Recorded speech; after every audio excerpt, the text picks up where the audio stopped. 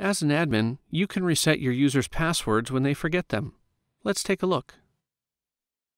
When a user requests a new password, you'll get a password reset request in email.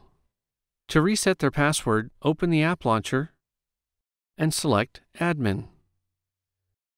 In the Microsoft 365 Admin Center, select Users, Active Users, and then select the key icon next to the user that requested the reset.